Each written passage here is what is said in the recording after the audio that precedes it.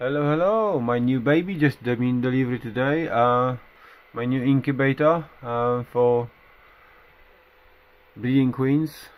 So we will make a trial this year doing breeding queens, own queens, and the spare ones will be available.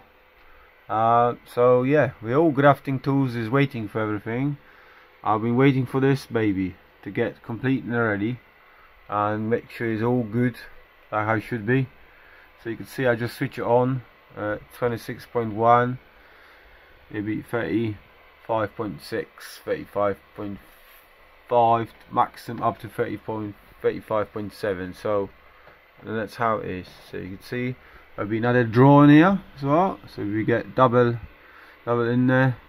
It's got ventil in there, so as soon as the temperatures get too high, ventilators go in there, and then we will have moisture stuff in here as well. So when the moisture in there will be around between 75 to 80% it will be, which is perfect, and that's how I want to keep it. So you could see, I'll let you know later when they upgrade the higher temperature. Have a nice day.